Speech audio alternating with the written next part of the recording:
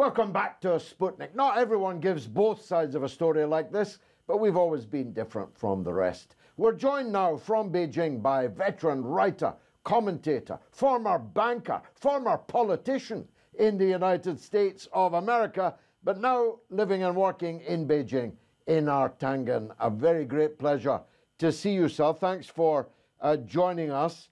The proximate reason for the discussion is the enormous kerfuffle that there has been in Britain over the last week over Chinese influence buying in the British Parliament. Although they didn't seem to have purchased a very great deal of influence, but they did seem to spend a very great amount of money, raising questions about how business savvy the whole thing was. But there are deeper reasons. China and Chinese people are on the receiving end of some pretty brutal attack these days. In the West, on both sides of the Atlantic, a Chinese woman pushed in front of a train in New York in just the last hours. And this tremendous outpouring of hostility against China over the Barry Gardner affair. How does all that look from Beijing? Well, it looks like the product of a long-standing attack campaign against it. I mean, from Beijing's point of view, if you review the newspapers on a daily basis, all the talk shows, it's China, China, China, and all of it's bad. I mean, it sounds like China is the greatest evil on earth next to Russia. But, it's one of these things where, at some point, the hyperbole collapses. China's record as a nation is much better than those who criticize it. So at this point, Beijing has little choice but to be patient, kick back occasionally, but kind of wait for the truth to win out, hopefully.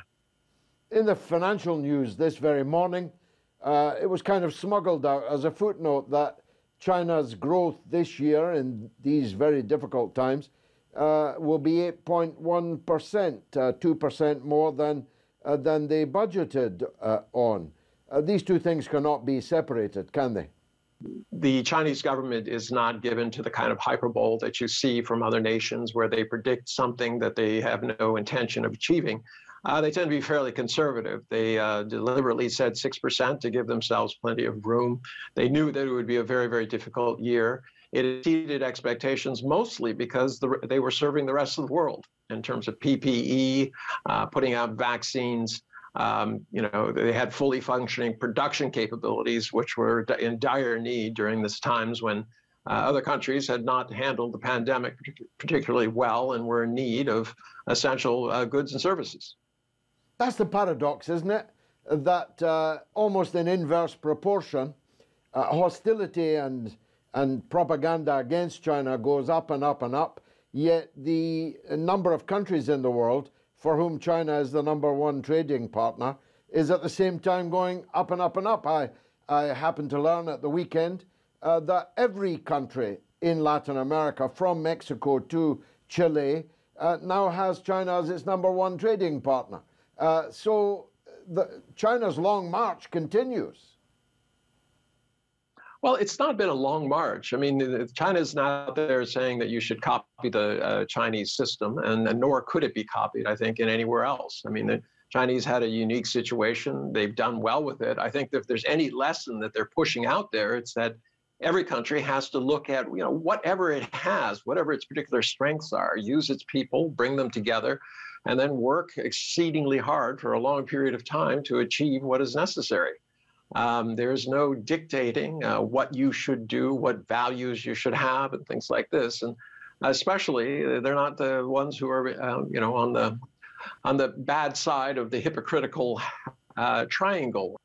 Now, Einar, you are in Beijing, where, like, in a matter of a couple of weeks, the Beijing Winter Olympics is going to take place, and a lot of noise has grown over the past few weeks, obviously boycotting direct flights, boycotting athletes, everything, the whole everything.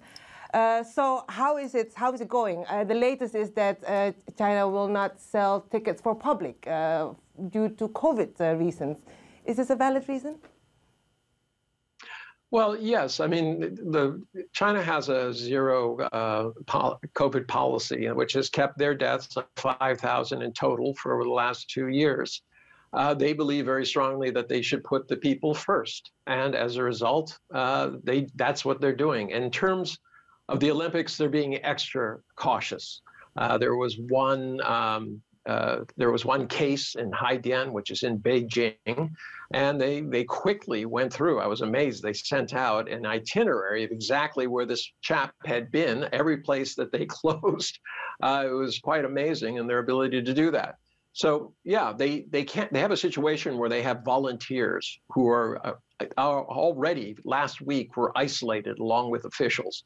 They're trying to make sure that there is no danger to the public, and it is not worth having a pandemic spread within the country simply because somebody wants to be there in person.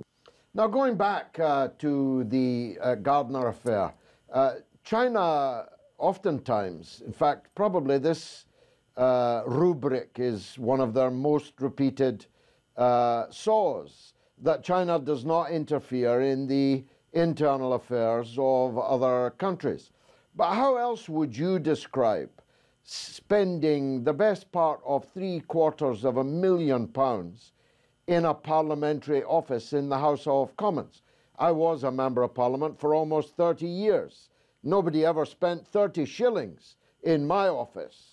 But £750,000 spent on the office of an obscure and ultimately powerless Labour politician. Was this just a bad choice by China, or are they doing this routinely? Well, George, you're making a very big assumption there, and that is that it is in fact true that she was funded by Beijing and they were pouring money into her coffers. If that in fact was the case, I think there would have been proof. I mean, this has been a public PR lynching. Basically, they said, we have reason to suspect, what is this, quote, she's been engaged in political interference activities on behalf of the Chinese Communist Party, unquote. All right. Where are the facts? Where are the monies? Yes, there are obviously funds given to this politician, but I mean, perhaps I've lived in Britain for about 7 years, different periods in time, but I've been longer in the United States. I'm not shocked by any amount of money that is being spent in the ways. It appears to me, rather than buying influence, if she was in fact trying, and as you pointed out, was not very successful, she was probably buying access.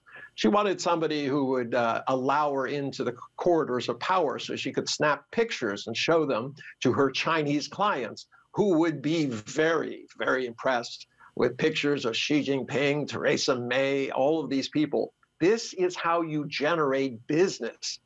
My pictures were with Fidel Castro and Saddam Hussein and Bashar al-Assad.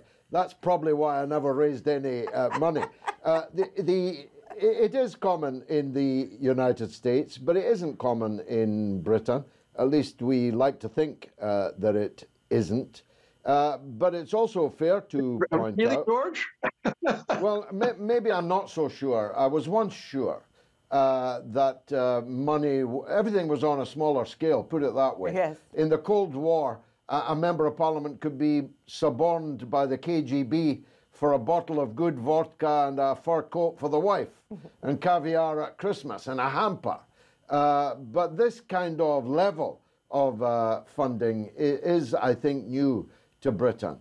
Theresa May, the British Prime Minister, gave this woman a gong, and David Cameron travelled around with her, and lots of pictures of her whispering in his ear. But I take your point.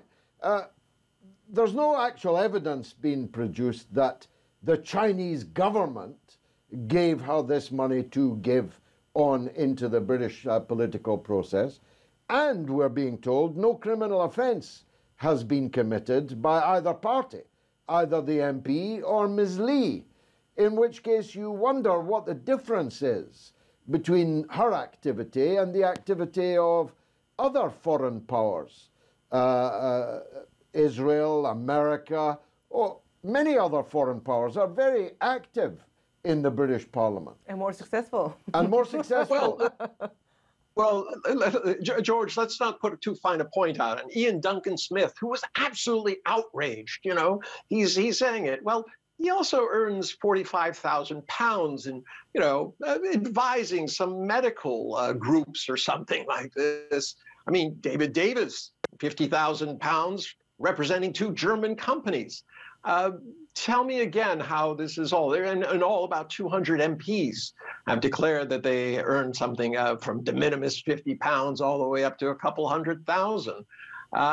Yeah, I don't think money is very far from it. I remember going to an elite private school and sitting in a club listening to some very odd fellows who turned out to be MPs talking about their Piccadillys and their desires for very expensive wines, champagnes, and cognac at exclusive parties. I don't think that was paid for out of their, let us say, their pockets. There's a kind of a glad handing that goes around in terms of politics, and politicians are always very, very happy, at least those who think that their political future is necessary for everybody. To, you know, turn a blind eye. I mean, how else can you explain what happened? I mean, if she was doing this, and if this was a, you know, as I keep coming back, if this was a, you know, big conspiracy, boy, did it fail, as you have said. So more likely, this is just her pursuing her business and a gullible bunch of MPs going along with it.